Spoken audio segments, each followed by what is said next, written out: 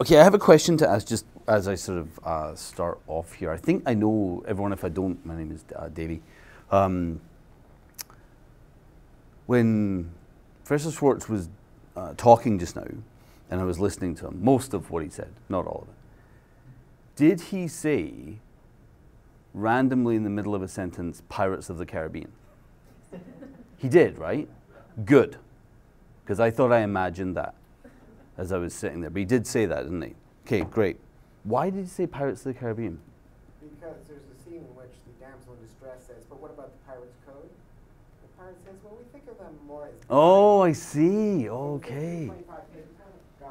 Oh, right. Okay, great. I feel better for knowing that now. I thought it was going crazy. Okay, hang on a second.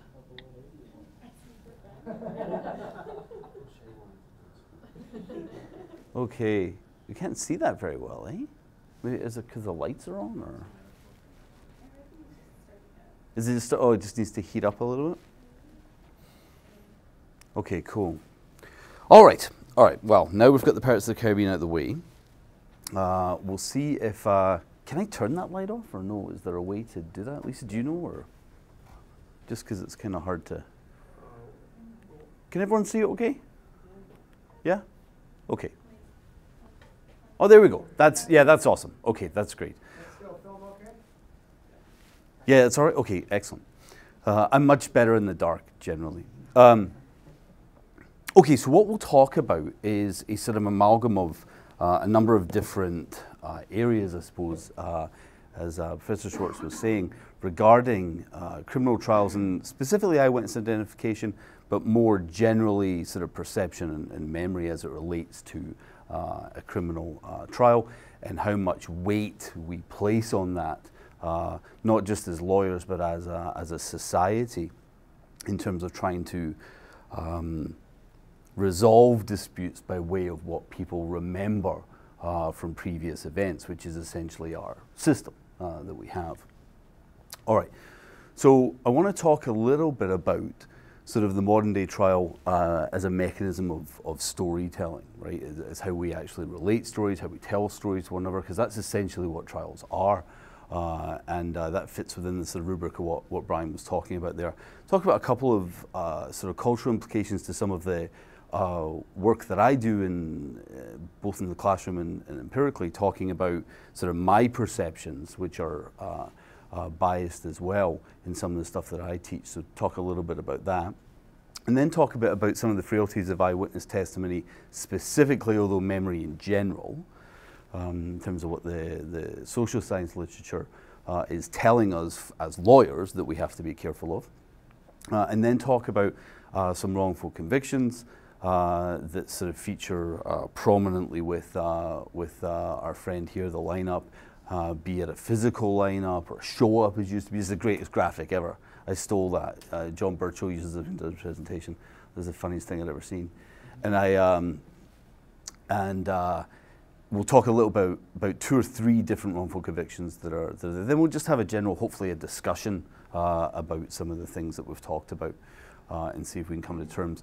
And I want to sort of propose a couple of things that are sort of going on at the moment. There's somewhat of a battle that seemed to be dead that seems to have come back up in Manitoba now, asking about whether expert evidence should be admissible to explain to people why eyewitness identification is so bad, potentially, why it's so frail. That's just come up in Mohammed, in our case called Woodard in about 2009. Those are cases that we can talk a little bit about. So that's kind of where we are. So if I can start just talking a little bit about sort of trial advocates and just positioning what we're talking about.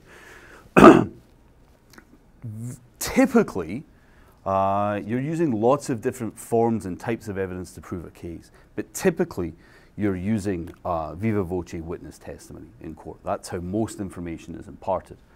So it's very important that the information that we hear from people, we have some way to assess, and Professor Schwartz talked about this off the top, whether or not someone's telling the truth, whether they're perceiving something correctly, whether they're relating it correctly. Is the way they communicate that evidence important? It seems to be.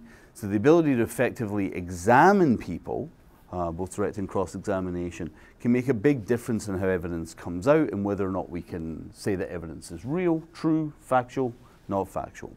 So we hopefully remain important in that thing. Oh, look at this. Didn't know it did this. Okay, the very nature of evidence, this is an impediment to truth. There must be some really zingers in here because yeah, I like it. Facts usually provided by the court of witness testimony, we know that. Okay, so witness knowledge, something that a witness comes to tell us, because evidence is purely about information. That's all it's about. Courts receiving information from people, either by documents, by real evidence, by what people say. So people's knowledge isn't really knowledge when we start to unpack the social science literature. It's really someone's belief, and it's someone's belief about what somebody now remembers, perhaps, or some social sciences will argue, always incorrectly or imperfectly, right? About an event that happened in the often quite distant years measured past, right? So that's more, and this is an uncomfortable place for us to live, right? We don't like to think of the system like that because it doesn't seem like it's very stable anymore, okay? It's not exactly what somebody knows anymore. It's what their sort of perception of that event was in the first place and how that perception affects their memory as it goes by, often for long periods of time. And then if we think that trier of fact has to unpack that and make a decision, that trier of fact is basing their belief in their decision on what witnesses believe they remembered and on how they communicated that belief. The comments off the top about demeanor evidence, as we call it sort of globally, are very true. We are horrible at knowing whether somebody is telling the truth or not, like really quite terrible at it. And in fact, there's research out there that says lawyers are worse than other people, right? So there's really a belief that we all kind of prop up as a legal fiction that we prop up the system with by saying, well, if we can see somebody, we can give deference to trial judges because they can see witnesses. But actually that's not borne out by how we actually do with that. Many people can look like they're telling the truth and aren't, and vice versa, right? In life, we all have that, goes identifying himself. We all have that experience in our own human experience, right? So it should be no different in court. But I just want people to sort of position that, like remember that sort of what I've termed our global frailty of the system. Like the system is already kind of shaky, right? And within that shakiness, we're going to look specifically at sort of memory.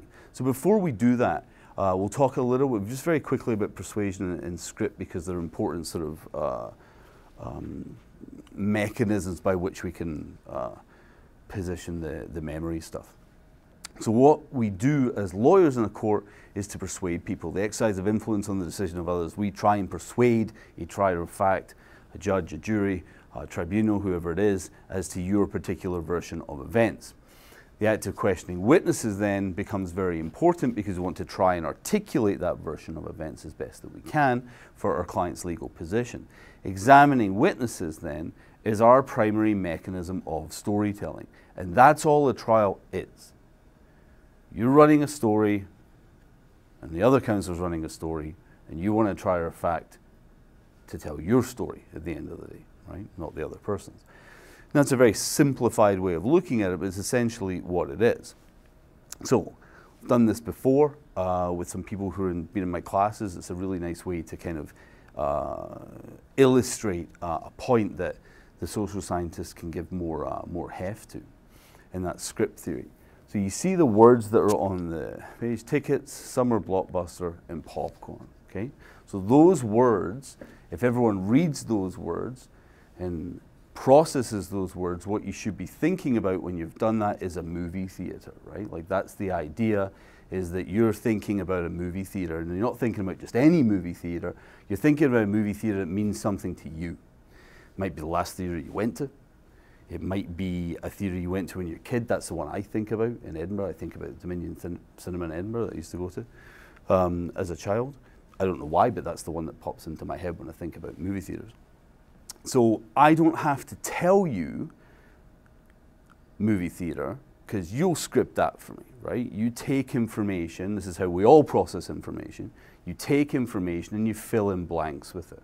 Because as a people, as a race, a human race, we're impatient. We don't want to wait for the punchline, right? Like, we want to process that information and get out ahead of it, because that's how we construct our world, right? So because of that, it becomes really, really important when we look at a trial as a storytelling mechanism, that if we can control some of how this information impacts with the trial, we can, to some degree, control a script that will run for a trier of fact, right? We're using this sort of very easy example, but we start to get into a bigger world of psychology when we start to think about, what does this actually mean? What this actually means is, because we're rushing ahead and filling in these blanks, we've got to be very careful about how they're filled in, because we'll fill them in different ways depending on the words and the narrative that's given to us. Generally speaking, we tend to believe things that make sense to us, right? So if we process information in a certain way, and it makes sense to us, then we tend to think it's more true, okay? So if I said to you, I went to the movie theater and I had a snack, okay? Then you're probably gonna fill in for me that I'm eating popcorn, all the crap you eat in the movie theater, right? Popcorn, sweeties, all that kind of stuff, right? And that's fine. That information makes sense to you because you've been to a movie theater, presumably, right? You've been there, you know what kind of snacks they have. I don't have to tell you what I'm having, you'll fill it in.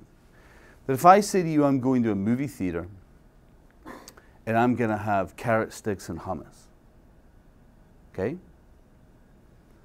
Then what do you do with that information? You're a trier of fact. I've told you I went to movie theaters, I had a snack, I had some carrot sticks and hummus.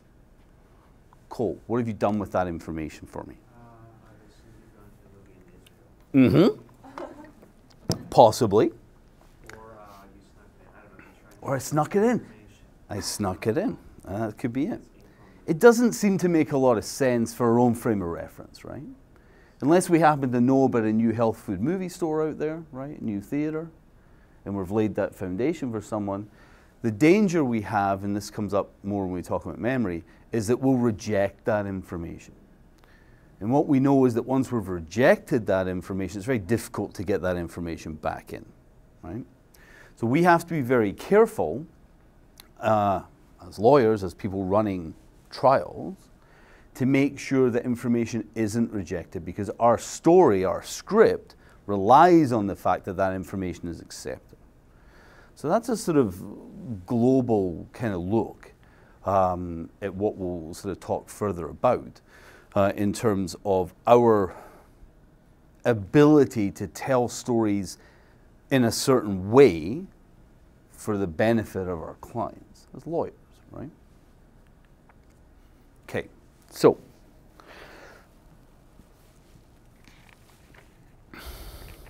let's think about this. All right. So Elizabeth Loftus, who's pretty much the main sort of person in this area, along with a number of other people. Her ex-husband being one, Deborah Davis, a bunch of people that write almost exclusively in this idea of perception and memory, as it relates to the legal system in particular, has given a number, and over the years this is a solidified position, on a number of things which we now believe to be true about how people process information, how they remember information, and to some degree how memory is uploaded and encoded and then downloaded. So people's memories, we believe, can be influenced, altered, or fabricated. They can be made up, right? And this can happen at any number of different stages. What Loftus tells us is that we have essentially three sort of mechanisms here of doing this. We can have selective memory, which we've all been guilty, right? Selective memory or selective failure of memory. We can also have a false memory, something that didn't actually happen, something I didn't witness, didn't actually happen to me, but I create a memory of an event that didn't happen. We'll talk about some of the experiments. You can also distort memory. So memories of actual witnessed events, experience, something that you have seen, that you have been part of, you can distort that memory for any number of reasons. And the two major reasons, or I suppose mechanisms by which you can distort them, are what they call schematic and inferential processing, fancy, fancy, or sources of specific misinformation, being told things that allow you to change those memories. Okay? So we'll talk sort of specifically about what some of those things are.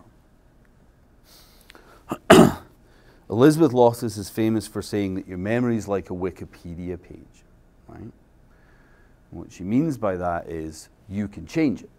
You can change your memory, and it will change by these processes. We'll explain what those are. But just like a Wikipedia page, so can somebody else, right? So somebody else can change your memory, and that can happen and does happen to people. And what we have to keep our eye on as we talk about some of this stuff is all of the things we're going to talk about over the next few minutes happen before we get anywhere near a courtroom, right?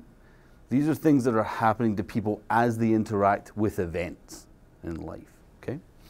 All right, so. Yeah.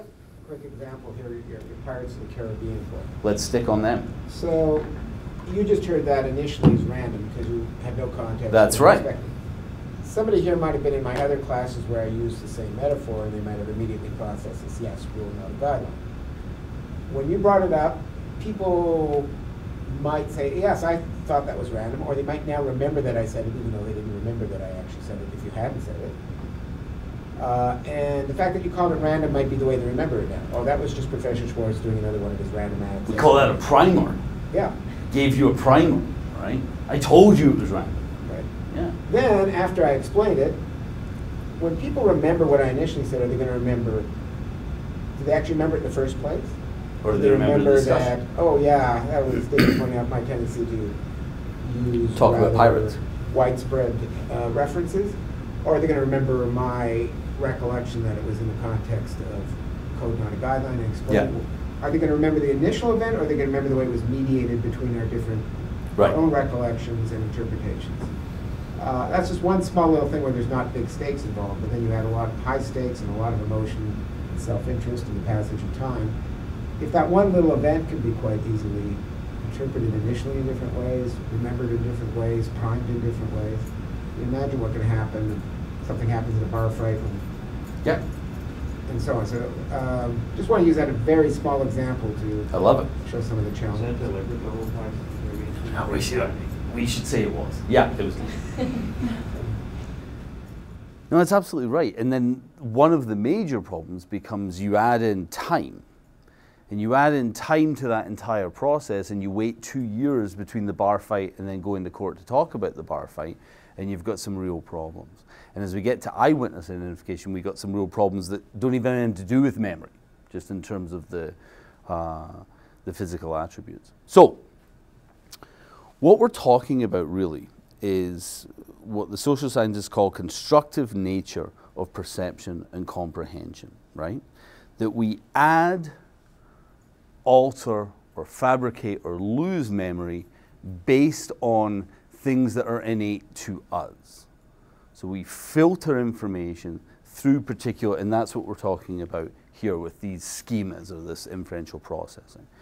That we all are preloaded with a number of different life experiences that allow us to sort of filter memories. And because of that, it can be a big problem. And this kind of schematic filtering is a problem, and it's a necessary thing to make sense of the world, right? Like we all come to every situation with our own set of values, our own set of beliefs, our own set of schematics that run, right? And when we have these, We need them to make sense of the world. If we didn't have them, it's difficult to make sense of the world. It's difficult to plan. It's difficult to understand what to do with information that we have. But we do it all the time, right? Because we have all these things. So that's something that comes in. And we have different kinds of schemas. So we have category schemas. So within our own perception, we categorize people. We categorize people by race. We categorize people by gender, right? We categorize people within our experience of the world. And not everybody's categories are the same. And our perceptions of those categories vary, right? By what we've been taught, what we've been told, what we believe. We also have personal schemas. How do you feel about an individual? Your relationship with an individual builds up a profile of that individual. And then any information about that individual, you process through that lens or filter or schema, however you want to look at it, right? You have self-schemas, how you look at yourself. What you think of yourself may not be what other people think about you, right? Often, in fact, it may not be, right? But everyone runs those little programs all the time when they're interacting with information. Event schemas, causal schemas, all these things that sort of go on. So these are things that are happening, and every piece of information that comes to you, you're looking at through that. And you don't know you're doing it, right? So you're not sitting there going, well, how is my self-schema today? How do I feel about myself? Well, usually pretty good, right? You're not making a conscious sort of discussion like that. I mean, you might be, but typically you're not, right? So why is this kind of important for us? So we have these, what they refer to, I suppose, as organized kind of knowledge structures that allow all this information to kind of sift through, and despite the fact that it's necessary, it can lead to systemic errors in that processing, okay? So,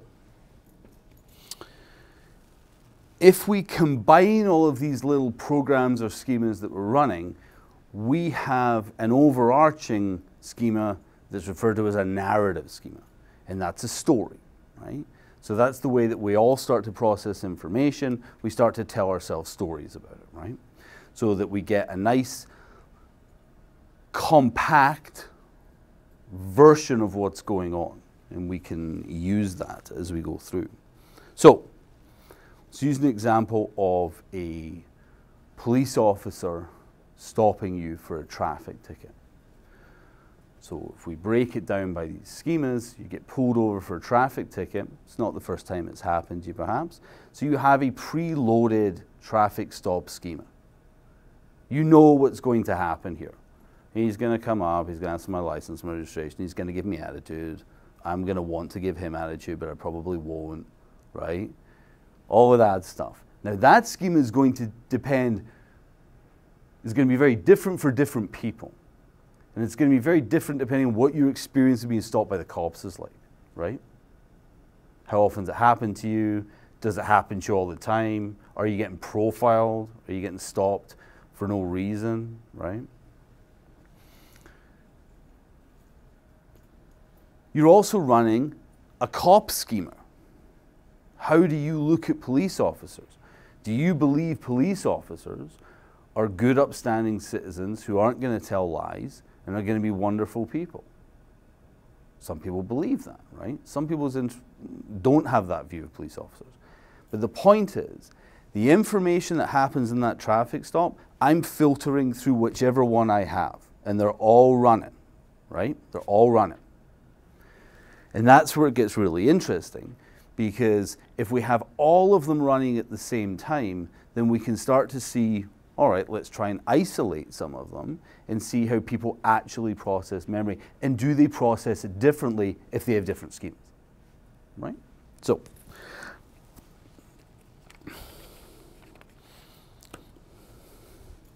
some examples. So women are thought to have a self-schema that is more concerned with appearance than men, okay? So they've run experiments that show that.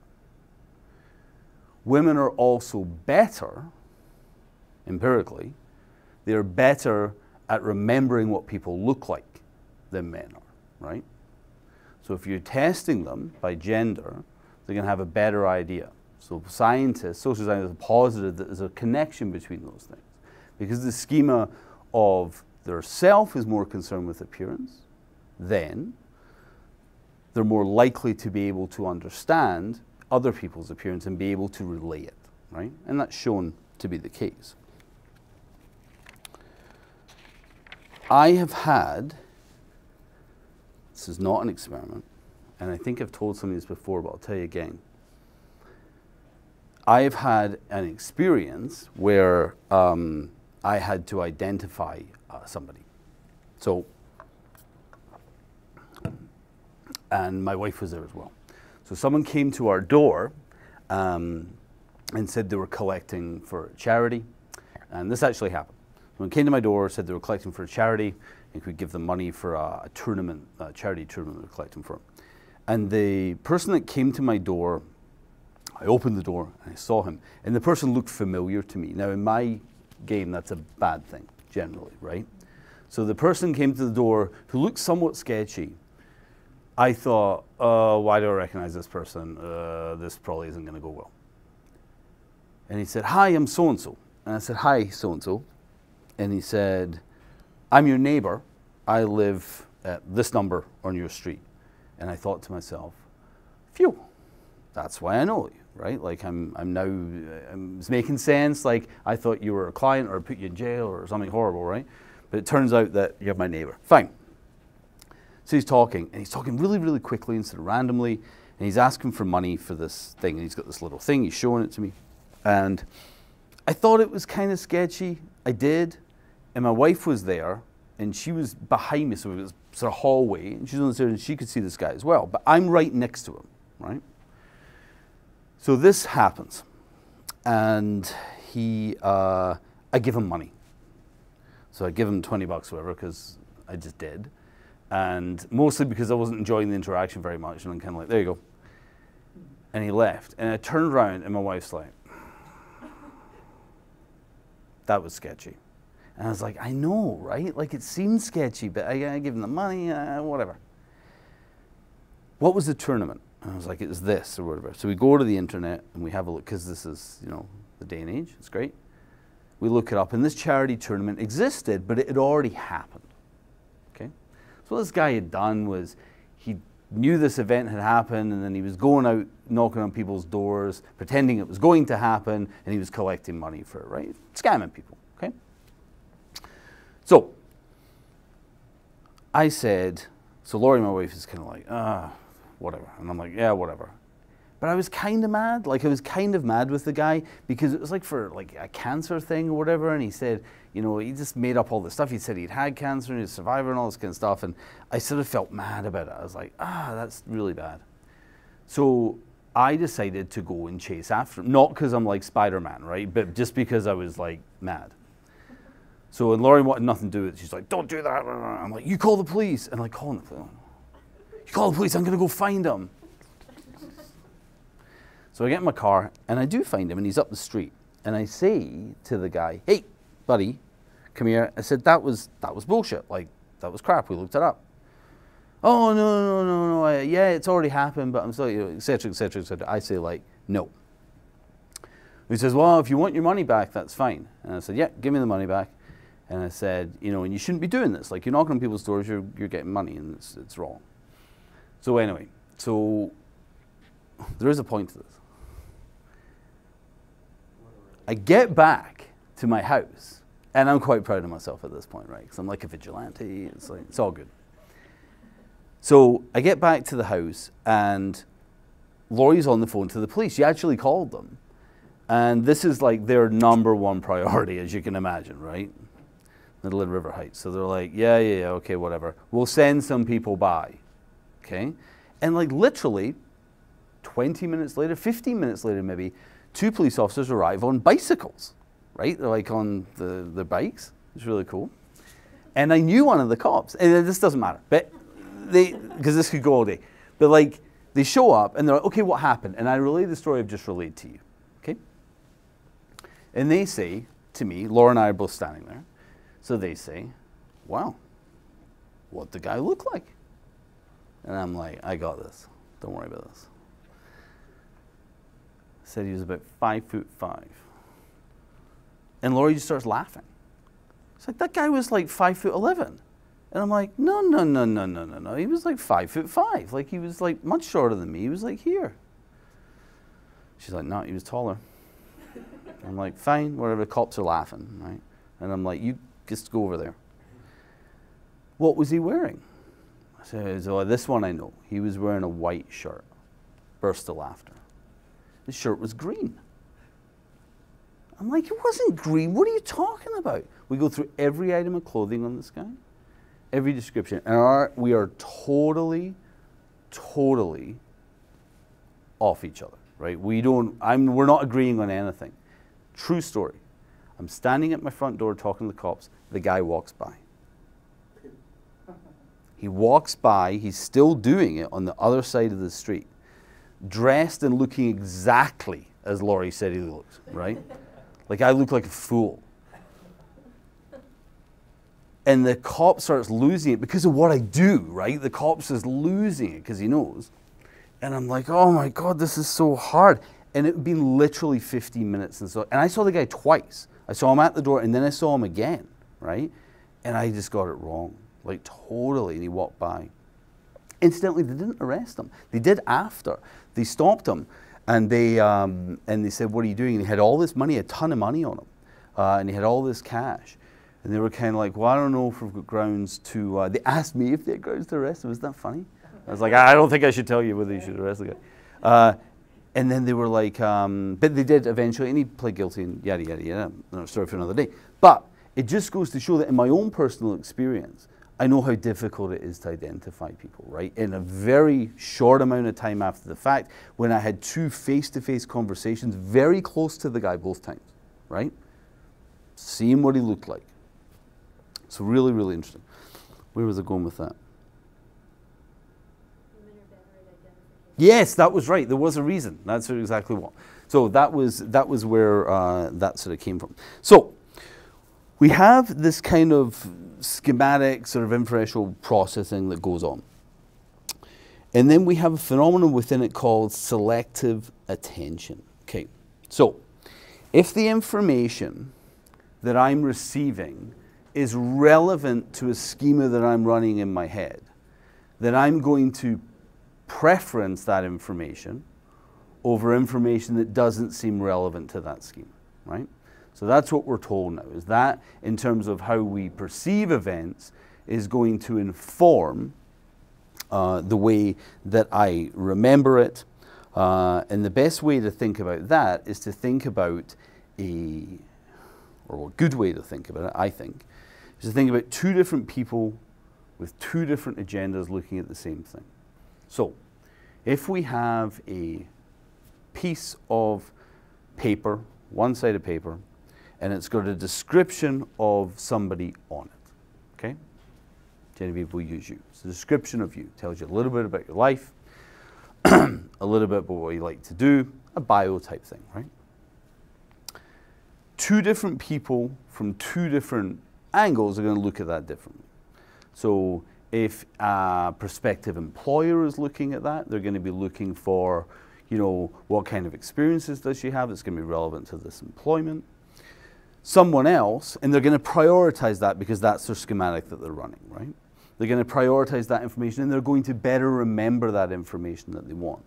Someone else can look at the same information from a different perspective. A forensic psychologist, for example, might be looking at your information thinking, what is it about her that might have made her commit these crimes? What's important to me? Like, what am I looking for? So you can look at exactly the same set of information, but depending on why you're looking at that information, you're going to give it more weight and you're going to perceive it differently and you're going to remember it differently based on that. So that's kind of interesting.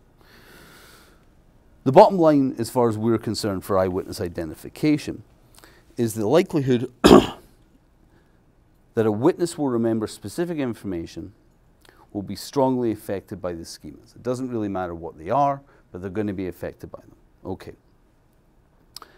There are a number of crazy studies out there that give us some real pause and some real cause for concern in terms of witness memory.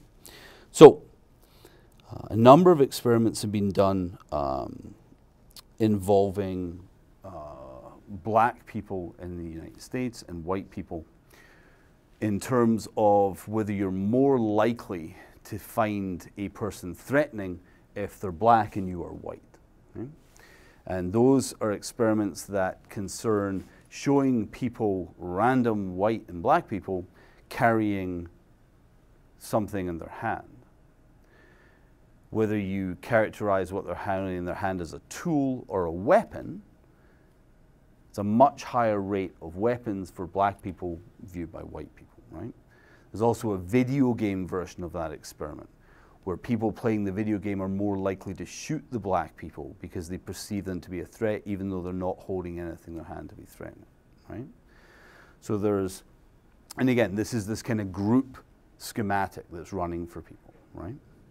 So all of those kind of experiments are out there that can show that sort of difference. Facial recognition is another one. So there's experiments that run where they show groups of people the same picture of someone. But much as we were talking before about priming, they're told different things about them. So a famous one out in the 1970s is when they show a picture of a man to a group of participants and they say, this man was a doctor and he ran death camps during the Holocaust. And he did these horrendous experiments, human experiments on people, just an absolute, atrocious human being. And then they asked people about the look of this person afterwards. And people will say, oh my God, he's the meanest looking person I've ever seen. Like, the look on his face, he just looks like evil. He looks like the kind of person that, I can see exactly he'd be the person that would do this kind of thing. You can show other participants the same picture and tell them an opposite story. Tell them that this man actually saved people during the war, right? And he ran a resistance movement, and he was a wonderful person, he saved all these people.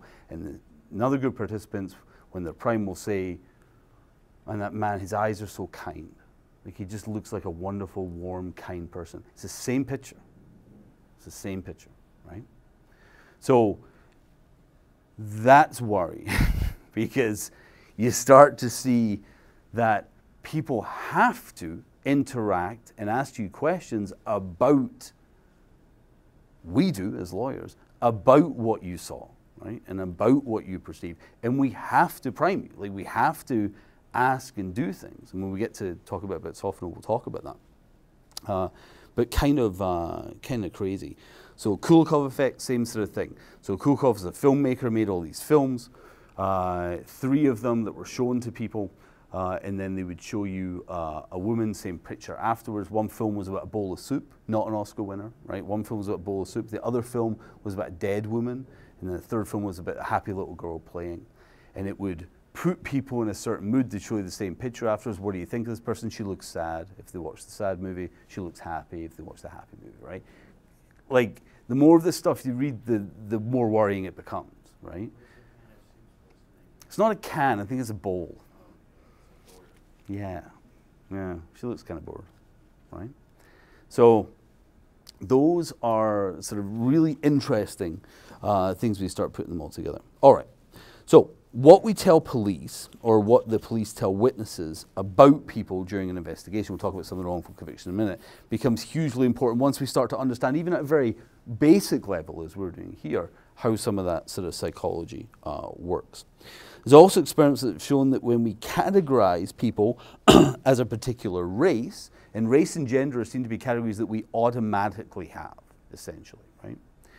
So if we categorize people as a particular race, our subsequent descriptions of that person, so if we take a period of time after we've categorized them, so I'm looking at someone and they're categorized as Asian to me, that's the category I'm putting them in, and as time goes by, and they do experiments when they ask people to describe the person over and over again, the descriptions become more in line with a typical category than they were to begin with.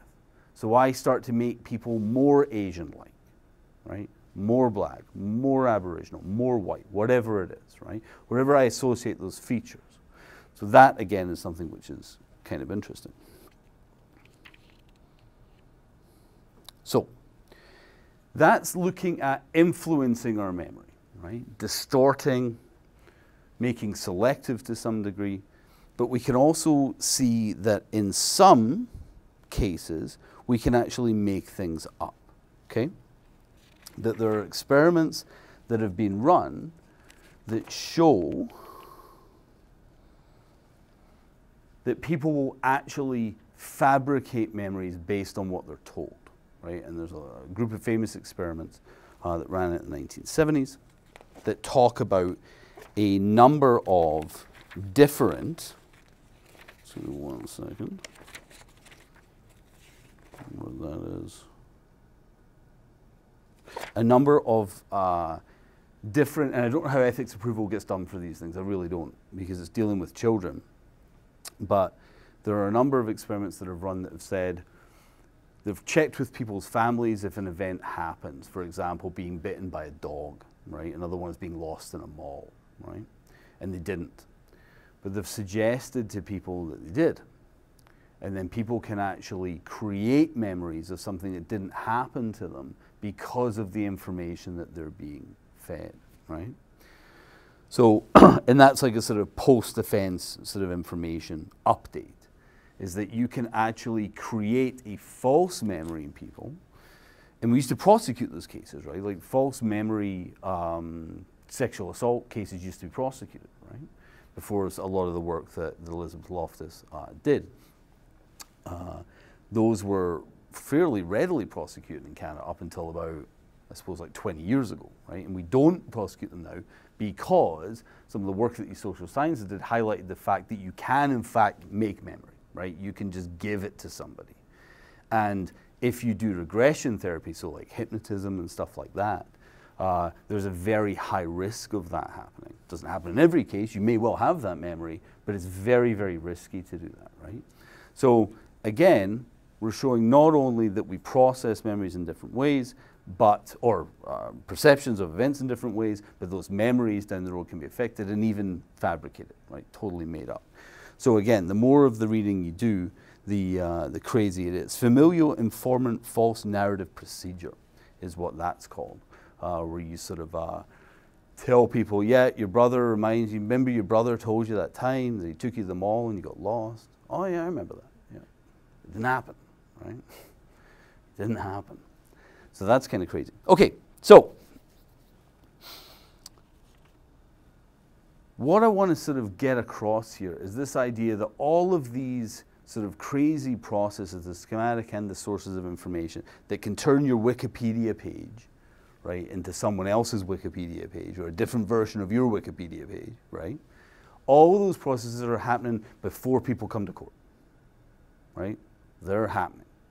There's also, and its perception's kind of a funny area, it would seem from the reading I've done, but there's also people that have posited, neuroscientists, that have posited this idea that by telling your story, by rehearsing something, by saying something to somebody, the more you do it, the more unstable your memory becomes, right? So that you have this kind of shake effect, that if you tell a story, you're shaking all that information up, some of it's going to fall out the basket, and then other stuff's going to get put in the basket, right? So when that happens, the more you ask someone about something, in some ways, the less reliable it will become. Now that's not accepted by everybody, but that's been posited. So that can be a sort of phenomenon out there that some people believe in. And that's even more scary because we make people tell a story a lot, right? You're preparing a witness, you're telling, and things that happen to witnesses, bad things that happen to people generally, as human beings, like we talk about those things, like we want to talk about them. Not always, right? Sometimes they're so terrible and they're so sort of hurtful to somebody that they won't. But very often, you know, the story I just told about, you know, the guy with the $20, right? Like, I mean, I've told that story a bunch of times because it's happened and it was, you know, interesting, right? So, and every time I tell it, I'm sure there's a difference to that story, right? Every time. So you start to see how it becomes kind of interesting. But again, everything's sort of before we get to court. So what Davis and Loftus will tell us is really simple. So while his witness memory is not only valuable, but it's crucial in a case, right? It must be appreciated that even the most scrupulously honest and sincere witness cannot be presumed to be entirely accurate. Everybody is going to get it wrong, right? To some degree. Now that doesn't mean the story you tell isn't substantively true. We're actually good storytellers, right? But if you're looking for details, and we often are, right? If you're looking for details and you're looking for subtle distinctions and differences between the way people look, how something went down, who was holding a knife, who wasn't, whose boots were flying at the guy's head, whose weren't, right? All those things that we require, and we need detailed recollection of them, those are the things that were susceptible to all of these processes running, right? And not only they could, but they will, and they do, right? So the more we know about it, and we talk about the expert testimony in a little bit as to why we might need it. So that's a sort of very kind of basic overview of like how crap your memory is, right, basically, and how it can be altered. So let's think about eyewitness identification within a trial context. So what is eyewitness identification? It's the process of having a witness identify a person that they have seen in an event for the court, okay? Either before court, preferably, or sometimes in court, to identify somebody that's associated with an event. Quite apart from the memory issues that we've just talked about, eyewitness identification evidence can be vulnerable to poor environmental factors, the stress that somebody's under, lighting, distance, poor vision, any number of factors that could make it intrinsically risky evidence, right? Forget whether someone's memory is all wrecked. When we show people a photo, so generally speaking, this is how eyewitness identification happens, typically. Don't do a lot of lineups now, right? Still done.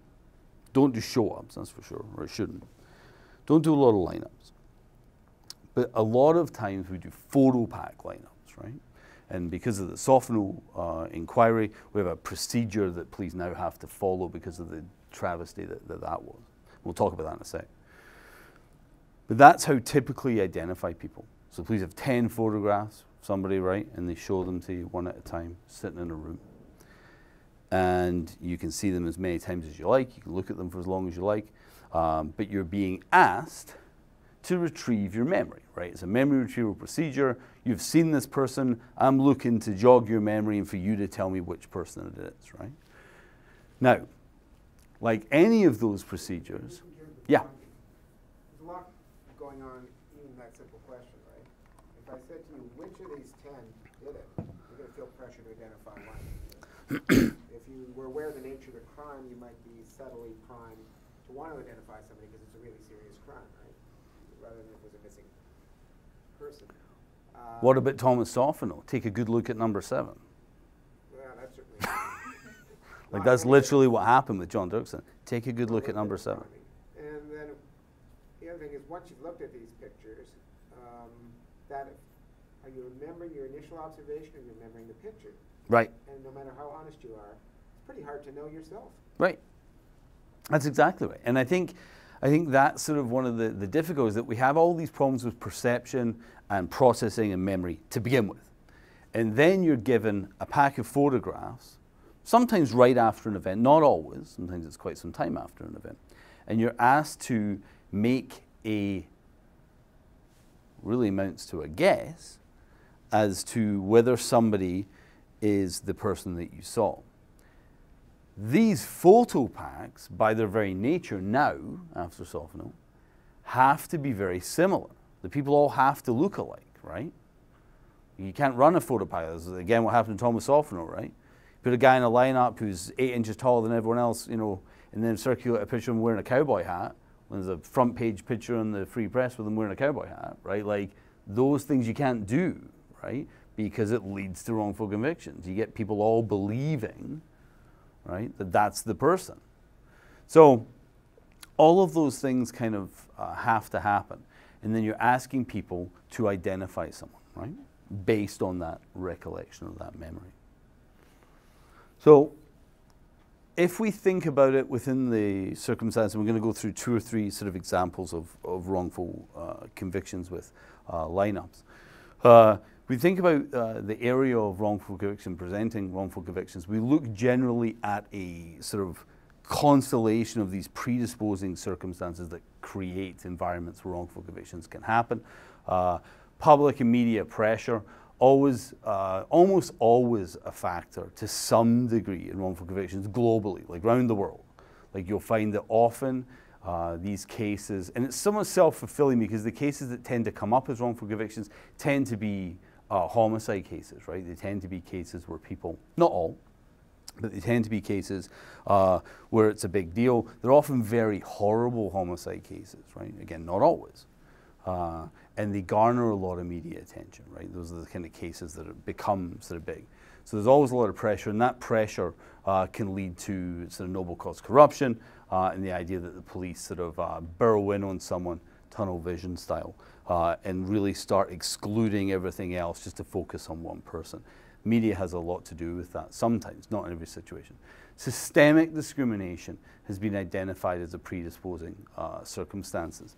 There's always going to be a number of problems, and we'll talk about it when we discuss, as we go through, a little bit about race and wrongful convictions and what we're doing in Canada kind of about that and what we can sort of look to in terms of particularly Aboriginal people as representation in the justice system. Our system, the system we just talked about, has been highlighted as being a predisposing circumstance. Any adversarial system where you are winning and losing on one side or the other creates or promotes an environment that can be converted into essentially a game, right, of winning and losing, and that game has a massive cost, or can have a massive cost if people decide they're going to win at all costs. And again, I always had touched on this in noble cause corruption. The ends justify the means for prosecutors. Very famous examples here in Manitoba, George Dangerfield. We have a sordid history, unfortunately, of having people who probably thought they were doing the right thing, but managed to focus on the ends to the expense of the means. And we have a trail of half a dozen wrongfully convicted people here in this province because of that. So all of those things are sort of, environmental sort of predisposing circumstances. But we have specific and immediate causes of wrongful convictions that we know all about. And depending on where you are, the usual consensus within the community, both here and in the United States, is that eyewitness misidentification is pretty much the #1 cause, right? So of all the exonerations, DNA exonerations in the United States, and there's thousands of those now, right? So of all the DNA exonerations in the United States, in between, I think, 70 and 75% of those, some form of eyewitness misidentification was a problem, right? Might not have been the only problem. In fact, often it isn't, right? It wasn't for Thomas Soffino either, right? But it's a big part of it. That includes cross-race effect. So cross-race effect, who knows what cross-race effect is? Cross-race effect is that it's been shown experimentally that you're worse at identifying people who aren't from your race, right? So, and we talked about some of that earlier. But this sort of cross-race effect has been studied particularly in America, right? There's a huge amount of stuff out there now on it, and it's accepted that we are worse at identifying people who don't look like us, right, basically. And eyewitness misidentification sort of comes into that in a big way. Police, the ones that are asterisks are just because they're sort of specific trial causes. Police mishandling of investigations, like inadequate disclosure, not giving people what they need to do. James Driscoll, big thing here with that. Unreliable scientific evidence is, again, very, very high up there in terms of causing wrongful convictions. Somewhere in the region of bad science generally, about 50% of exonerations can be linked to that. Unreliable expert testimony as part of this as well. Using criminals as witnesses, hugely problematic, about almost 20% in the United States, and probably more than that here, actually, if you look through the exonerations we have. Using jailhouse informants, people who are selling their story will say anything to get a result. Bad idea. Inadequate defense work. False confessions, hugely important to the realm of wrongful convictions. Many people confess to crimes they didn't do. Counterintuitive, seems bizarre, but they do. These are people who are later exonerated scientifically, right? Who've pled guilty and confessed falsely. And then misleading circumstantial evidence and narrative. So we have all of these kind of causes that go to show us that there's any number of areas that we need to be concerned about. But again, the literature reflects the number one area is this. And hopefully we can see why, right? You can see why that's the number one area, because there are so many potential problems with that, with your memory and your eyewitness misidentification. So let's look sort of relatively quickly at a number of, and we'll just sort of go over Cole's notes on Sofino, Hannemeyer, Leighton Hay, and then talk a little bit about the work that Innocence Canada is doing, and we'll sort of look at that. So Thomas Sofino was living in Vancouver at the time, but the wrongful conviction happened here. Very famous story. Everyone I'm sure in the room will know about. Barb Stroppel was a 16-year-old waitress at a donut shop that's now a Subway over on Marion there, just over the bridge. And a tall gentleman with wearing a cowboy hat walked in there. He was seen walking in there at 20 after 8 at night. He turned around and he locked the door as he walked in. He's seen talking to this young girl, though she's there on her own.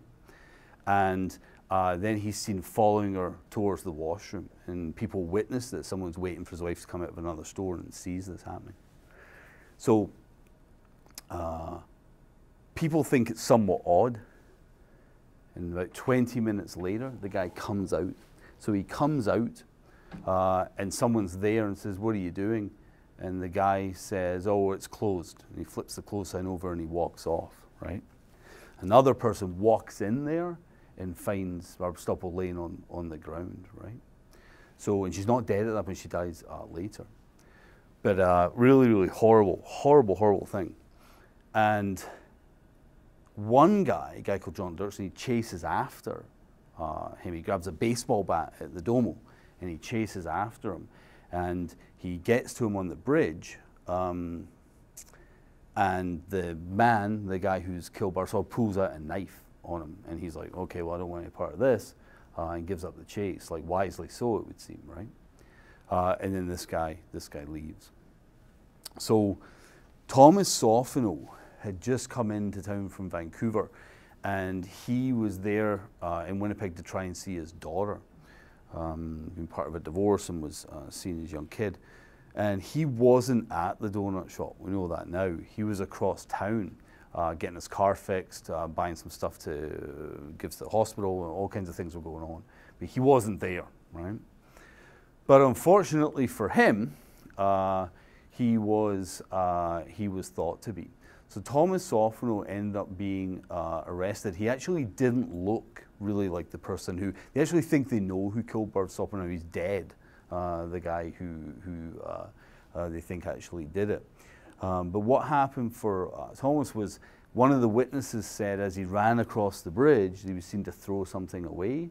And they went and they found that, and it was a piece of twine. And there's a big scientific portion of this too, because that wasn't properly tested. They ended up thinking it was twine that was used in the state of Washington that you could buy easily in Vancouver. And of course, he lived in Vancouver, so he's a murderer. So they put all that together. But they had 4 different eyewitnesses identify him. John Dirksen's the guy that sort of chased after him. And he's the guy who was told by the police officers, like, take a look at number 7. Like, that's who you're going to want to focus on, right? Stuff like that. He couldn't identify Sofino in a lineup. And then the bizarrest thing happened. He ends up, he's like paying a parking ticket or something. He ends up at the public safety building. And the front page of the paper was running the artist rendition, like he was running the image that they come up with of this guy. And he decides to ask the people at the public safety building, hey, is Thomas Sofno here, got arrested? Can I go have a look at him? Because I've got my picture now. And he sort of went in and they let him go and have a look at the guy, right? And then he's like, oh yeah, no, I think that's him. I think that's him now, right? I know it's laughable, right? I mean, if it wasn't so serious, right? But it's like, it's terrible, but that's the kind of stuff that was going on, right? Like identity is tainted like you wouldn't believe. And we had all this, and Thomas Sofno had what? He had 3 trials, right? He had 2 trips to the Court of Appeal. Took forever to eventually get acquitted in the Court of Appeal. He was convicted twice, spent 3.5 years, almost 4 years in jail. And he wasn't there. He couldn't have been there. Now, there's all kinds of other problems with that case as well, in terms of the scientific evidence, in terms of the police corruption, of trying to fabricate. When they found out he was across town at the Canadian Tire, they decided to sort of try and map his route, and like they came up with this bizarre sort of, you know, if he was like a Formula 1 driver, like maybe he could have got there in time to kill her kind of thing, right? And it's just like, it's, no, because corruption is tunnel vision, it's just like a masterclass in it, right? It's horrible. But a big part of it was the fact that people believed it was him because his image was everywhere, it went in the papers, the sort of media pressure, and they start picking him out. So really, really kind of crazy. Does anyone know who Anthony Hannemeyer is? Anthony Hannemeyer is a guy out of Toronto, near Toronto, who in 1987, I think, I'm guessing, around then, was working on a construction site in an area, I think of Scarborough, Newmarket, one of these places. I don't really know these places, but they're near Toronto. A man broke into a young woman's bedroom. She was 16 years old or 15 years old, I think. Broke into her bedroom and with a knife got on top of her and made noise, thankfully, and her mum woke up. And her mum came through and surprised this person there, who luckily got up and ran out, right? And mum got a look at the person. Said he had small ears and a baby face, blonde hair. And after this happened, obviously very, very shaken up and what have you, but the girl wasn't hurt. After this happened, Mum decided that she was going to be proactive, and she talked to the police and whatever. They didn't have a suspect, so she decided, she's seen the guy, right? She decided to go around some local businesses, construction sites, and she shows her description of this person to a construction store manager who says, that looks like Anthony Hannemeyer. Looks like Anthony Hannemeyer, who incidentally had just quit his job there a couple of days earlier. Looks like him. So she goes and shares this information with the police. The person was seen to get into a white car and take off. Anthony Hannemeyer didn't have a white car, he had a black car. He never drove his car over there anyway. He wasn't in the vicinity at the time. And this is where the story just gets like bizarre. Mum was so sure it was him. She was so positive that she could identify him that it went to trial. Anthony Hannemeyer was offered a number of deals and he wouldn't take any of them because he didn't do it. And he said, I didn't do it. And they said, well, you're going to get 10 years for this, right? Like the attempted rape and assault of a young girl, like you're gonna do a lot of time. And he kept saying, what can I tell you? Like I didn't do it. Mum testifies and she's brilliant. Like she is so sure this is the guy. He's imprinted on her brain. Like she knows this is him. She's certain it's him. So she testifies and Anthony's lawyer says, you're in trouble, right? You're going to get convicted. Like this woman is, she knows it's you, right? She's identified you. He still won't take a deal. The Crown's now offering him 2 years off of 10, right? So a 2-year deal. He says no. He thinks about it overnight, second day of trial comes, it gets worse and he decides to take the deal. So he pleads guilty. He pleads guilty to something he didn't do. As if the story can't get any crazier for Anthony. So eyewitness all over, right? This is a whole case against him, his mum, right? He ends up pleading guilty. Years later, a guy called Rob Balchevich is another exonerated guy. The Innocence Canada people are working on his file, and they're reviewing files from the late 80s, and they find out that someone else had confessed to breaking into that house, right, at that time. Randomly, they find this on a file. Like, they just find it there, right? So they're reviewing another file, and they find this out. Anthony Hannemar's come, he's been and done. He's done his 18 months, he's out, right? He's been out for years. And they find it. And it turns out to be, what's his name? Carla Homolka and, yeah, Paul Bernardo. Scarborough rapist, he was called at the time. So it was Paul Bernardo, and who also fit the description. So they found out that it was Paul Bernardo, but that was completely by chance, right? After this guy had already done 18 months. And this woman was completely married to being Anthony Hannemar, to the point where he pled guilty. Isn't that crazy? That evidence was so wrong and yet so powerful that halfway through a trial, the guy's like, yeah, I might as well. I'm not going to win this, right? She convinced me it was me, right? Anyway, so again, very, very dangerous evidence, eyewitness evidence. Leighton Hay's a young man from Toronto. That was a attempted murder and murder at a nightclub. It's a more recent one. Leighton did a lot of time in jail, 12 years. Man with a lot of personal issues and mental health issues. Leighton was identified as somebody who was involved in this homicide. Another guy who was identified lived with them. Police went to pick them both up, and a description of Leighton was given. And someone said he was the second shooter, and someone said the second shooter has these little dreadlocks on his head. And unfortunately for the police, when they picked Leighton up, he didn't have any. And they were like, this is inconvenient. So they go back and say, okay, well, maybe he shaved his head. So they look for evidence of that, and they find like a hair clipper thing, and it's got hairs all over it, and they're like, oh, perfect, great. He went back, and he had to disguise himself, so he shaved his head. And Leighton says, I shaved my head like 2 years ago. Like, what are you talking about? And they're like, don't worry about that. Someone identified Leighton. They couldn't identify him very well. In fact, the first time they looked at him, they're like, I just don't know. Second time they said, well, I'm sort of 80% sure that it's him, right? And that was enough of an identification, eyewitness identification, even without the dreadlocks with this crazy theory, to get him done. Leighton goes to jail on a first degree because it was a sort of fight. They'd gone back with guns to kill these people that pissed them off and all this kind of stuff. And it was really, really crazy. It turns out, in fact, after Innocence Canada gets involved, it turns out that the hairs that they built their case on were actually hairs from your body, not hairs from your head. But they'd never had them tested at the time.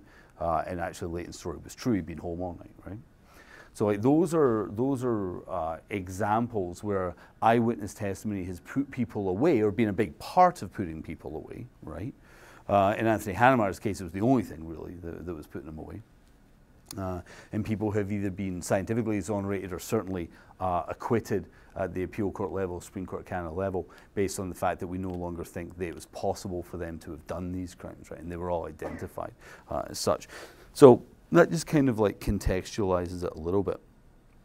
Just wanted to talk, if it's okay to keep going. How long have I been talking for? Too long, I know. Like an hour maybe? Can I keep going for a little while? Is that cool? About sort of race and exoneration and Innocence Canada. And this isn't about, there's no judgment in Innocence Canada here. Innocence Canada is absolutely terrific work.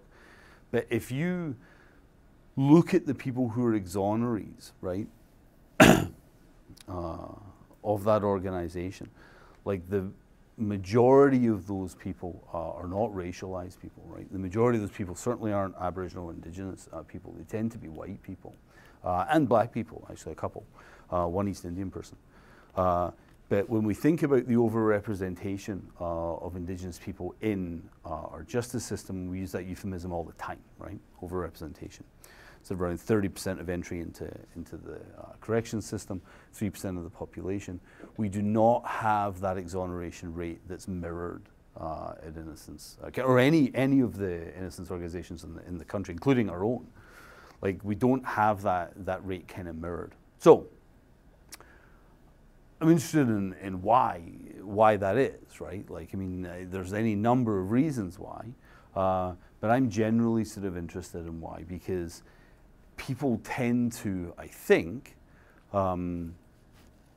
feel that or I certainly feel, that if we have that many more or high percentage of Indigenous people involved in the system, they should represent an equally high percentage of the people who are being exonerated, whose cases are being looked at, and they don't. It's an observation, it's nothing more, but they don't.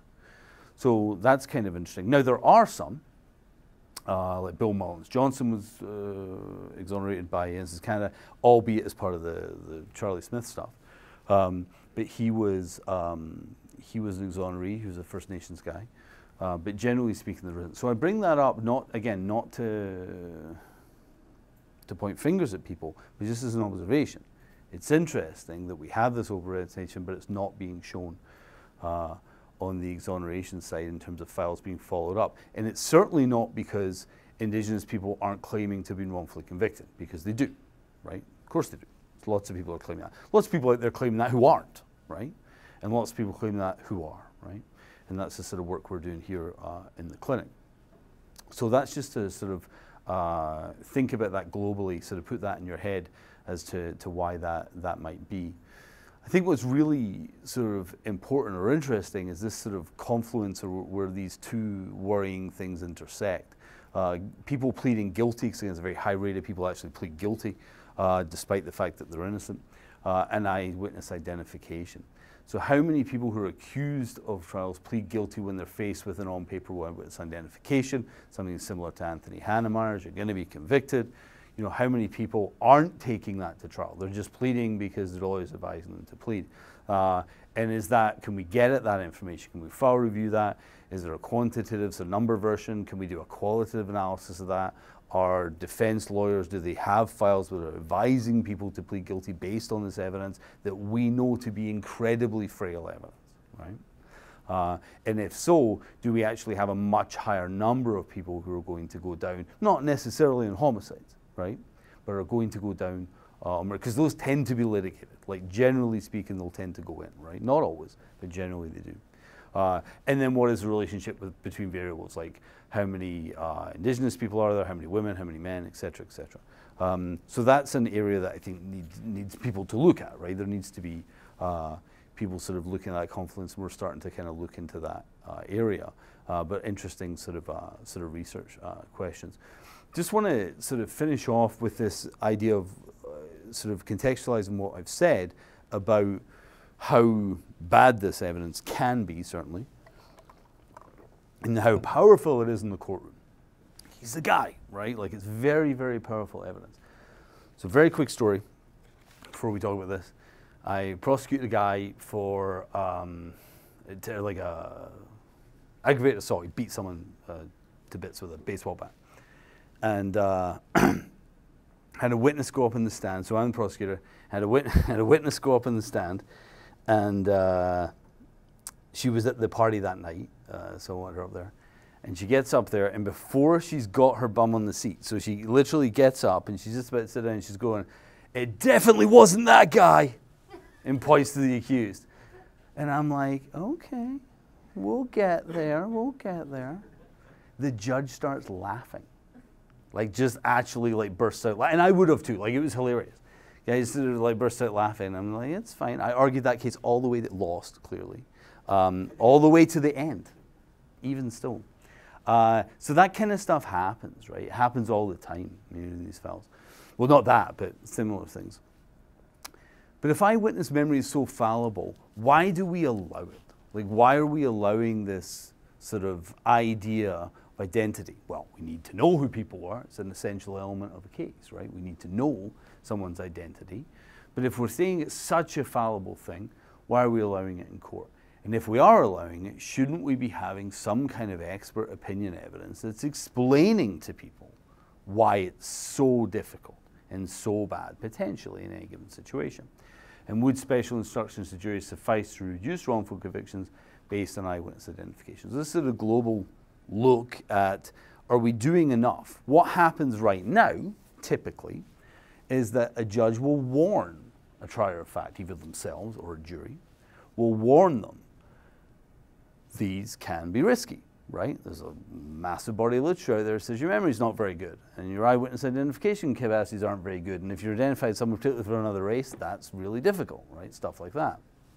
And they'll do it. So a case goes up, Woodard, in 2009, which was a beating death. A guy walked past the balcony, there's a party on, 3 guys go down, they exchange words or whatever, and 3 people beat somebody to death. And there's a group of witnesses who don't know the people at the party, so eyewitness ID becomes an issue. And that goes up all the way up to the Court of Appeal, and the Court of Appeal says, oh, so the issue was what happened at trial. Defense wanted to put an eyewitness ID expert in there to say, you shouldn't be accepting this evidence because it's no good, right? It's very, very frail. And Court of Appeal says no. So they say, no. That's within the trial judge's discretion, and the trial judge, and it's essentially superfluous. So it doesn't meet like the Mohan expert evidence criteria because you don't need it, because you can just tell a jury that eyewitness identification is bad, right? So that issue sort of died there, but then came up again. Mohammed that just came in, that was a stabbing death that happened on Osborne Bridge there. Again, sort of a very kind of random event, tragedy. And again, eyewitness identification issue comes up, and they want to get an expert in place to talk about this, and Court of Appeal again says, no, well, you can have a voir dire on it, but that evidence doesn't have to be accepted, and we're not going to allow that. So we're dealing with this very, very difficult evidence, very tricky area that we're saying we're not allowing somebody with real expertise in the area, so a psychologist, somebody that does this kind of work, who conducts these experiments, right, a researcher, to come forward and say, not just in a global sense of we've done, but specifically, right, why these things can't be done.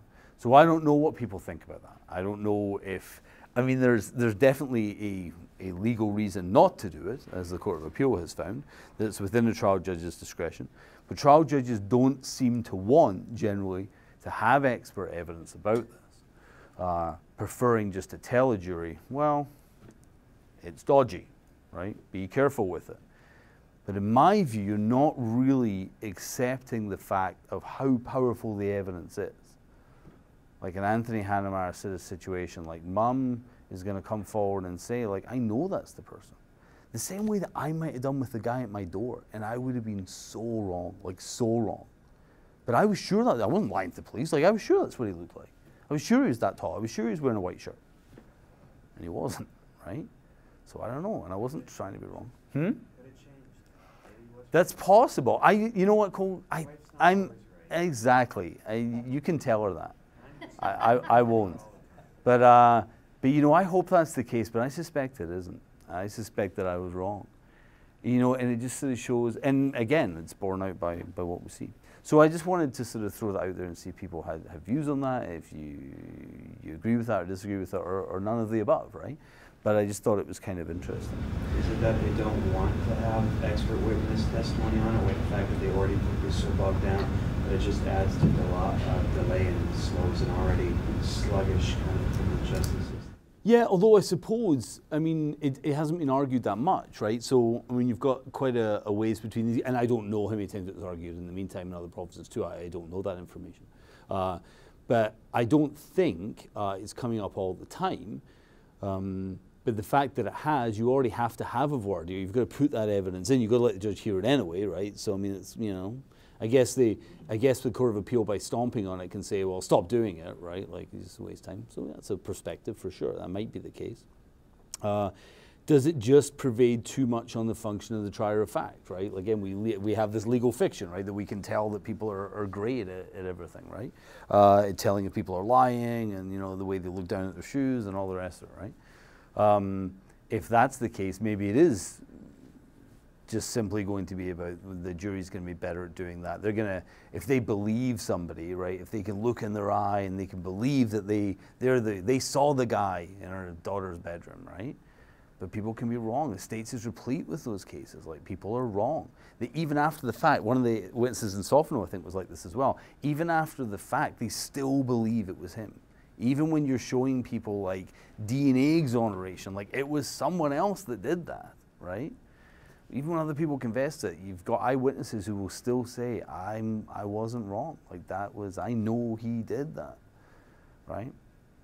The terrible thing, if you read some of Bruce McFarlane's work as well, one of his articles that talk about the Crown's office, like you've got police and Crown prosecutors who will say that too after the fact, right? When people are exonerated, they still believe they had the right person, right? It's scary. Go ahead.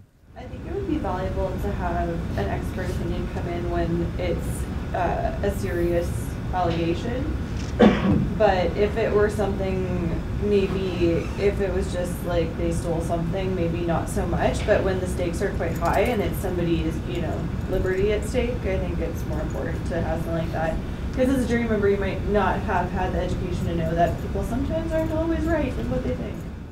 Right, that's exactly right. And that's what the test is about, right? Like it's about that. It says, I'll come to you just a sec. It says that, is it necessary? Is it beyond the ken or the knowledge of the trier of fact? Like if you know about it, then yeah, you don't need it. You don't need expert evidence, right? And that's really what the Court of Appeal is saying as well. Yeah, but everyone knows this evidence is ropey. Why are we using it, right? Like is one thing you could ask. But even if you don't, it's interesting, like the way the opinions are coming down to basically say we've got this covered, right? Like we'll just tell people it's bad evidence. Sorry, go ahead. I was going to say, yeah, even with the expert, testimony and the special instruction to the jury, if the mother is saying, I know this guy was in my house raping my daughter. Yeah. Okay, she's 100% certain, so I'm going to go with that. So I'm wondering if it's hard not to, I think. Right? Like, I think it'd be hard for me as a jury member too. Like, she's positive, right? And you're like, well, you heard it, right? I mean, she's sure. Isn't the problem, people will hear this and they'll understand, they always think that applies to other people, their memory's bad, but I think... Exactly. And that's what even this sort of basic overview of the area shows you, right? Is that it's everybody, right? It's everyone is subject to this, right?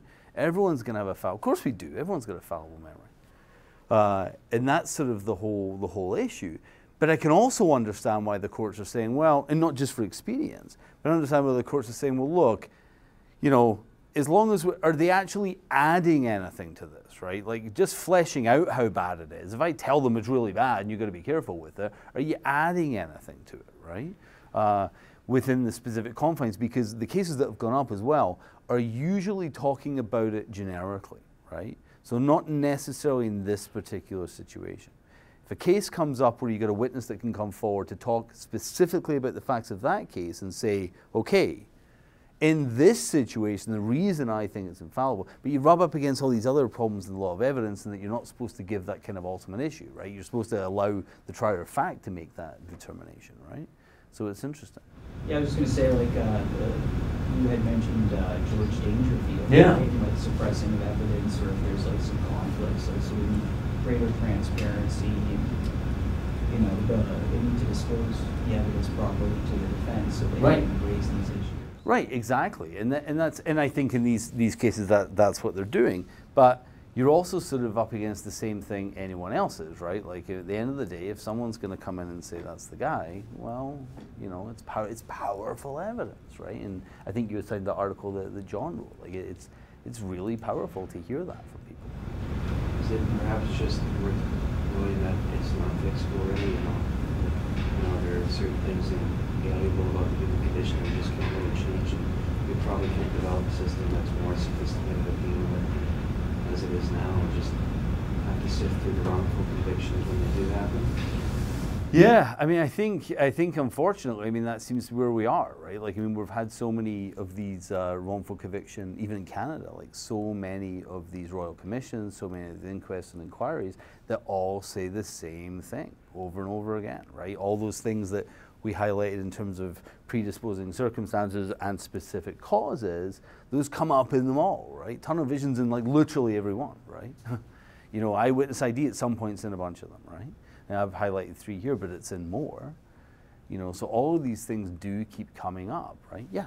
I was going to say, like, in terms of, like, full speaking, in terms of what are our alternatives? Right. If we don't, like, the very first question there, why allow it in court at all? Well, what alternative do we have aside from putting cameras across every inch of the entire world, right, or at least urban centers, which raises issues of privacy?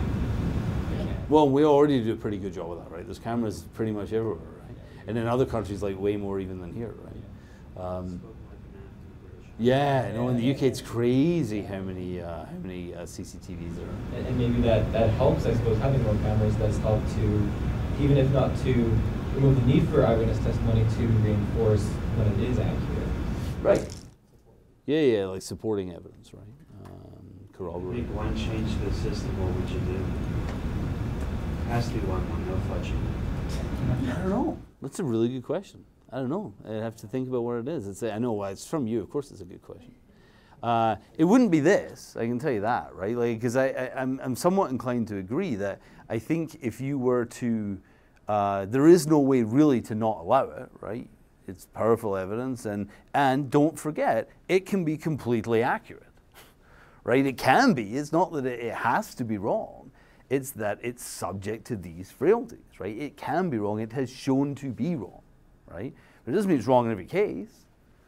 Doesn't mean that you're never going to be able to get a proper identification. You always got to remember that, right? Like that's not what the science says. Like it's not always going to be wrong. If it was always going to be wrong, then you wouldn't have it, presumably, right?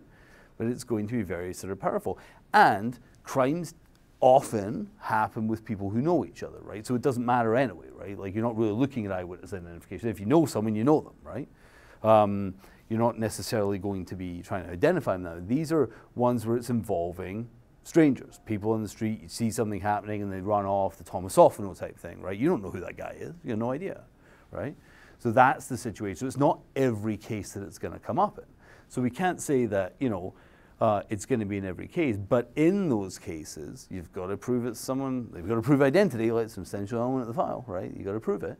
So how else are you going to do it if you don't have people come into court to say, yeah, that's the guy, right? So I'm pretty sure that's the guy that I saw, again, unless it's caught on camera, right? Yeah. So I can't fix that. I wish I could. That'd be good. Anything else? Anyone else? Questions? Well, Lisa? To follow up on your, yes. on your musing about why we don't see the same number statistically of cases in innocent projects that are, that are picking up on Indigenous people. Yeah. So I don't know how those projects select cases. Yeah. So I would be wondering, are they promoted from without? Like, do community members promote a case, in which case communities that are more politicized or into advocacy and have more belief in the system might be those that are directing the review of cases. I don't know how that works. Right. And the other point would be if it was a random, you know, we're going to go through these cases, we're going to give a law student a stack of 100 cases and ask them to look through them. Then for flags or whatever.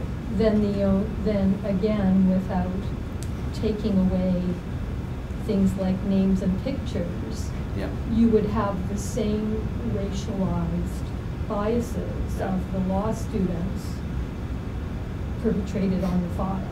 Yeah. So there's a lot of reasons why certain groups of cases might come to the top. Yeah, no, I think that's right. And just to be completely clear, I'm not accusing Innocence Canada of being racist. I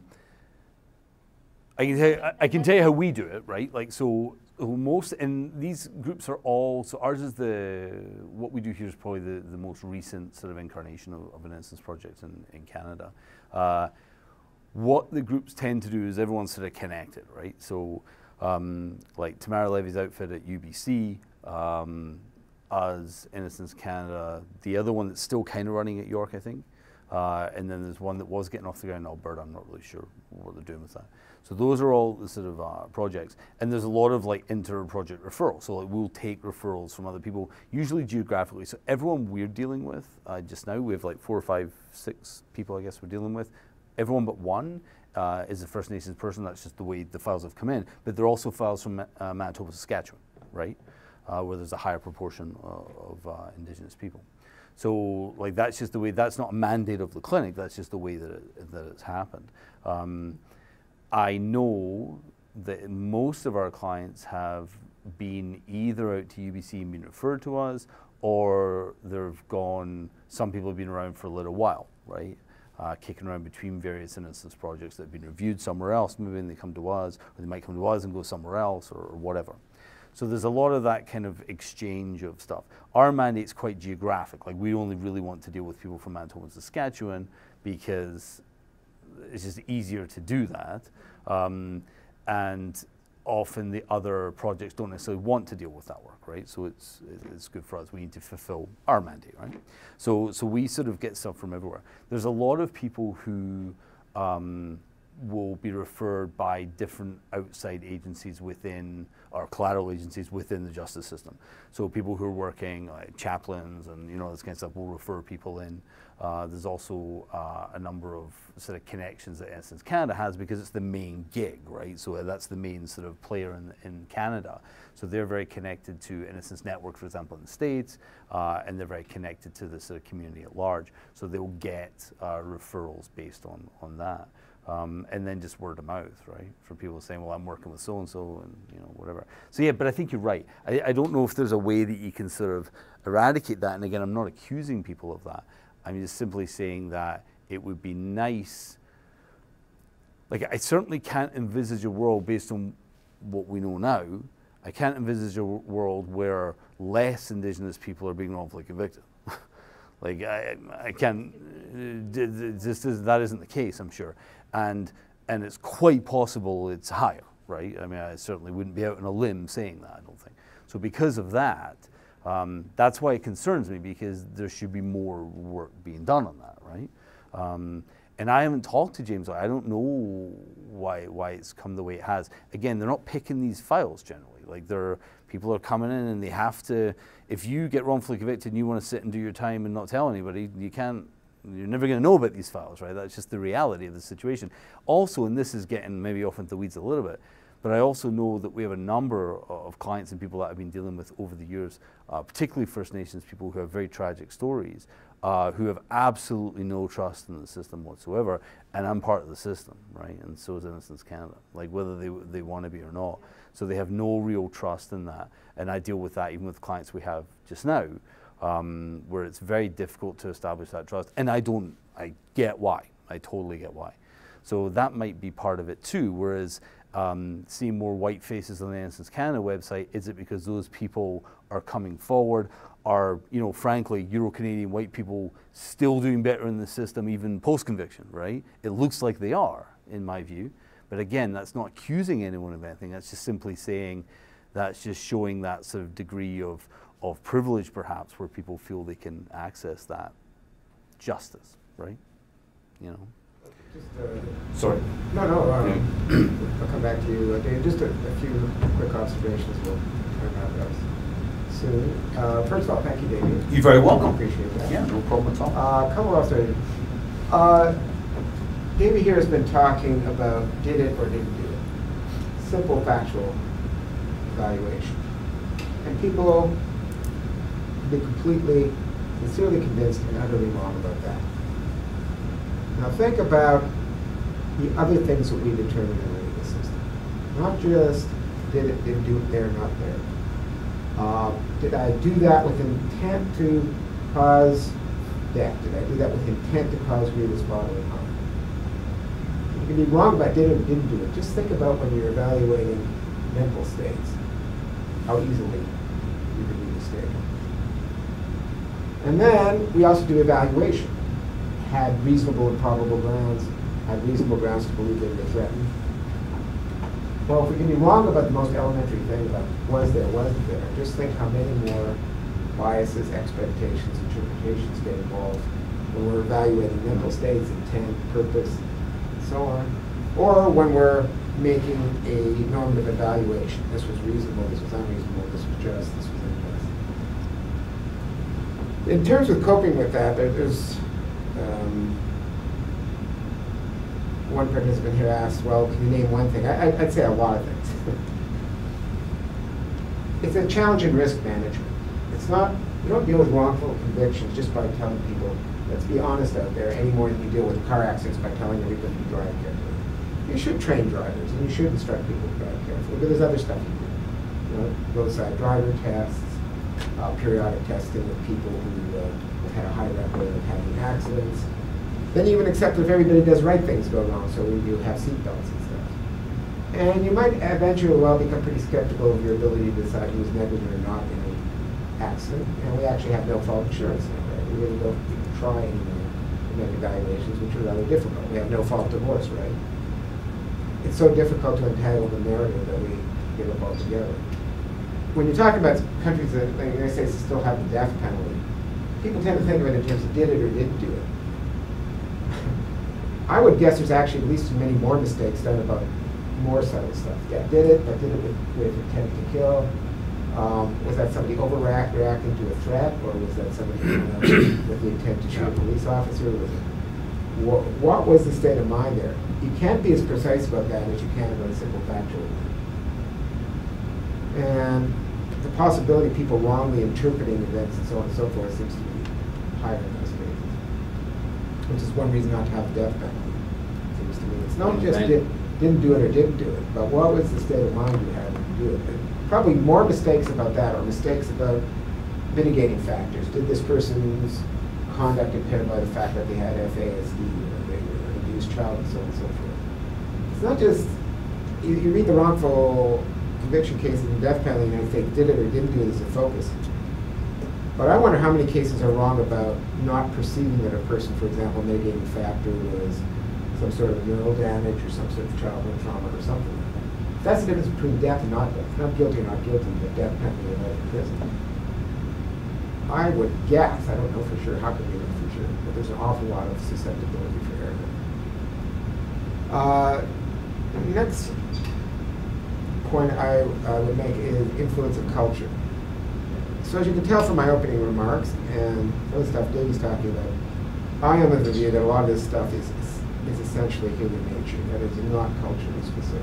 Everybody everywhere, for example, is susceptible to seeing things and remember things in light of an interpretive mechanism.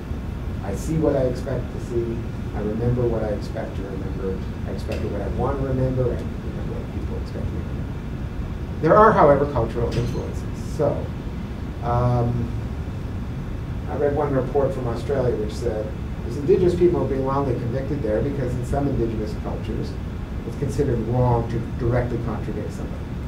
You get along with people, which makes sense. In a lot of Indigenous cultures, you've got to live with everybody on an ongoing basis your entire life. So a lot of things there, restorative justice, non-intervention, and so on, are about cultures where you constantly have to be in the same community. And you want to be pretty careful about getting into confrontation and antagonism. Well, that's a culture factor you might want to be aware of when you're dealing with cases involving people from that particular culture. You don't want to stereotype, you don't want to overestimate the impact, but it's something. And culture is not just grosso modo culture, that this ethnicity or that ethnicity. There's other cultures, right? There could be a gang culture. Maybe there's a gang culture about when you can rat out somebody when you can't. You can rat out somebody from another gang, but not somebody from your own gang. Or somebody, your brother and your cousin never, but maybe somebody who has finished their band apprenticeship. I don't know. There's police cultures, right? One police culture might be my fellow officer is accused of an offense. This is an offense to me because I'm an upright police officer, so of course I will testify against him. Another police culture might be, hey, we all can make a mistake under pressure, so I'm going to do everything possible not to remember or not to report or not to indict a fellow officer. So these cultural factors are significant. You don't want to overstate them, you don't want to understate them, even in the immediate transactional criminal case, just as they're going to be when we talk about oral history, just as they're going to be when we talk about oral tradition. Just go back again about not stereotyping. You know, it's never as simple as some of the articles make it out to be. Western culture, so-called Western culture. There's no such thing as Western culture. There's a whole lot of Western cultures. There's a whole lot of different Indigenous cultures. And just because somebody belongs to a culture doesn't mean that they necessarily fall into a certain pattern.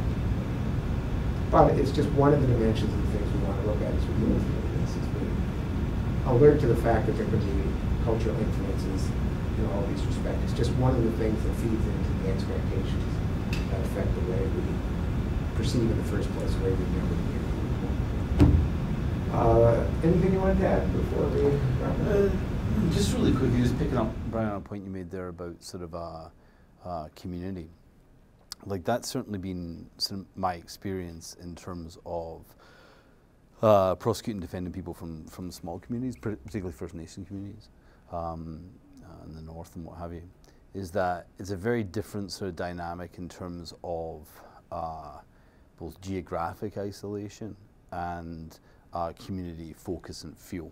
So people are, and when you talk about the criminal justice system there, as opposed to in Winnipeg, where often people aren't going to know who each other are and stuff like that, when you're working in those environments, it can be quite stark, I suppose, that you see the effects on people's lives. And I always like to tell people that, you know, I had my eyes, which weren't closed, I can tell you, well and truly opened, working in up north, where you go into small communities, particularly prosecuting those communities, when you're asking people to testify against each other and all this kind of stuff.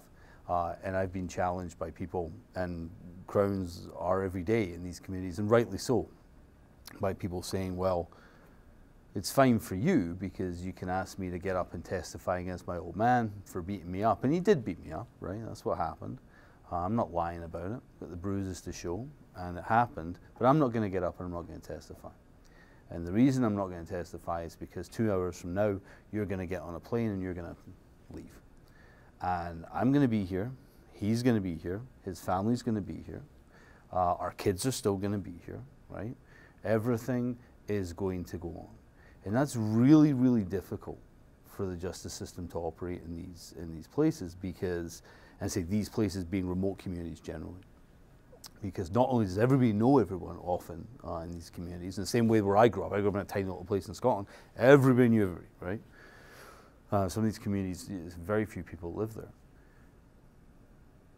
It's a challenge that you can't answer. Like, what do I say to that witness? Like, I can tell you what I have said, which is a number of things, like from like bluffing to, you know, sort of like, well, you're going to go up, we're going to put you up there today, right? When you have no intention of putting them up, to like, you know, frankly being on the verge of tears, right? In some of these places, to have to say to people, you're right, I am flying home, right? I am leaving here in 2 hours, and you're going to have to deal with the aftermath of what I'm asking you to do. I'm not. I don't have to deal with it. And in some communities, the reality of that, and if you haven't spent a lot of time in some of these rural communities, I mean, the police can be an hour away, right?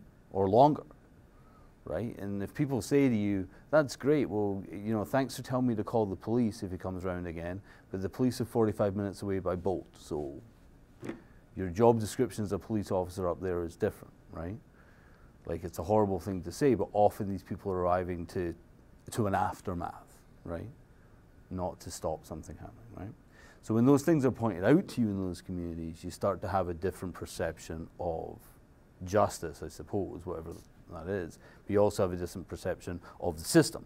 Like, the system doesn't work at the best of times in a lot of facets, but it certainly doesn't work there, right? So how do we change that? And it's a bigger discussion we'll get into just now. But how do we change the way we're doing business to try and import this sort of model that clearly doesn't work in those communities, in my experience, in my humble opinion? That may be a question of, can you keep our existing basic principles of criminal justice system, just find a better way to operate them? The answer to that might be yes, but it might be no. Maybe you have to rethink really what you want to do in more of a restorative justice model. Sometimes you can't get the right answer to the wrong question. You have to really think more fundamentally what you're doing. As I say, it could be at a certain point you're having a lot of trouble figuring out who's at fault in the marital breakup. You say, well, let's stop asking the question because we're just not sufficiently equipped to give you the answer, and then you have to do the time frame again. It's not worth it at a certain point. Right. Other thoughts, comments? Everybody okay administratively? You know about your papers? Please try and send an email so I can give you any feedback or review. But by the way, Professor Feinstein is here. Lisa's given me a great deal of assistance in setting up this course in the first place. It's been quite a journey, so thanks for being here today, Lisa. Thank you for all the help with the course. Okay, see you next week.